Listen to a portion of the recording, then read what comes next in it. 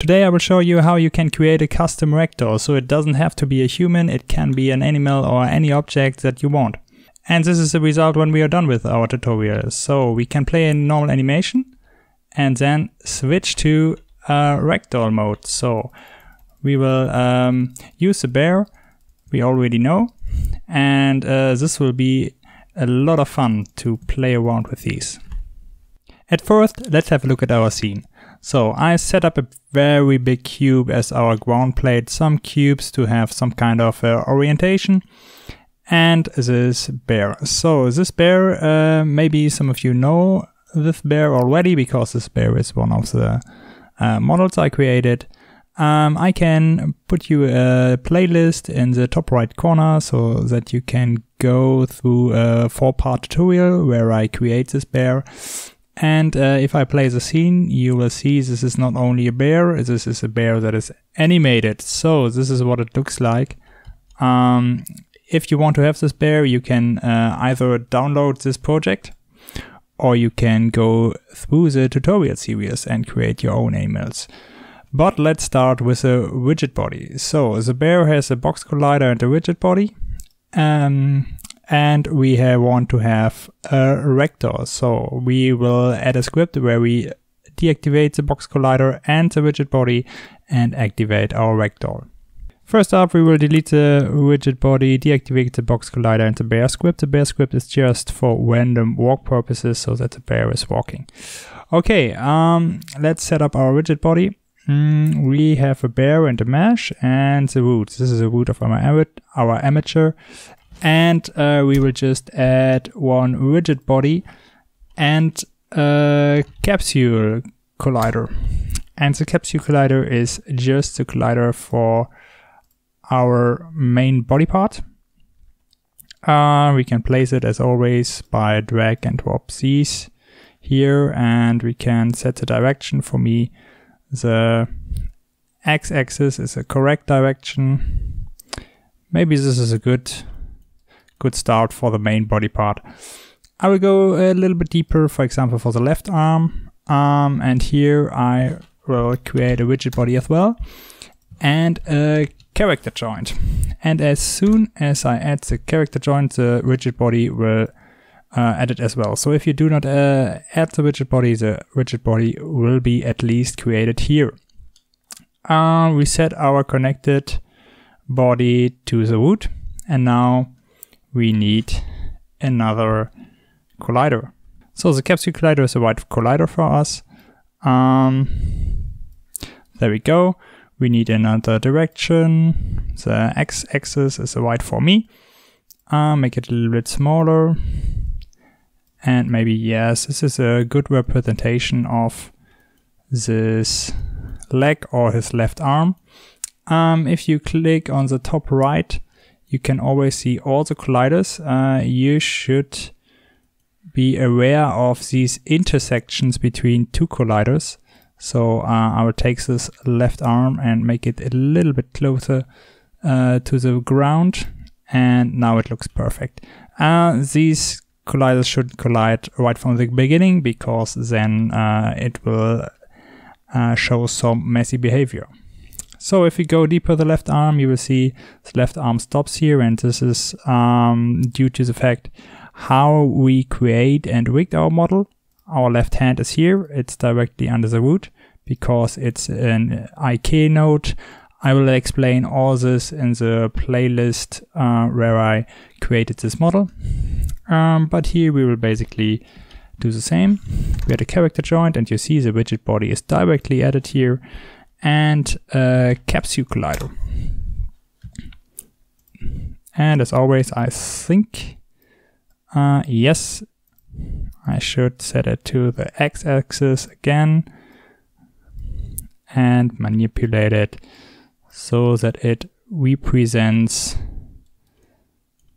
the hand. I select the root and I see, okay, here is an intersection. I should get rid of it. I make this a little bit smaller, and this left hand will be placed here. And there you see there's no intersection between those two, and make sure that you always set the connected body. We can test it right away. Before we start, make sure you deactivate the animator. And here we go.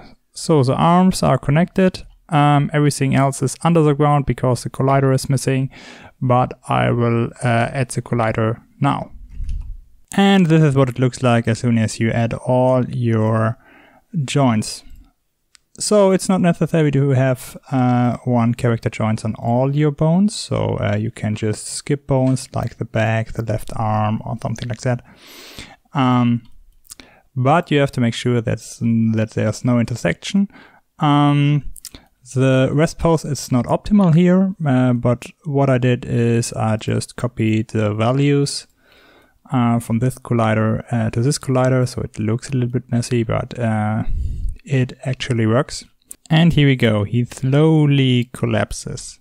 So I wrote a script that I can shoot him so that we can really see the physics effect on him.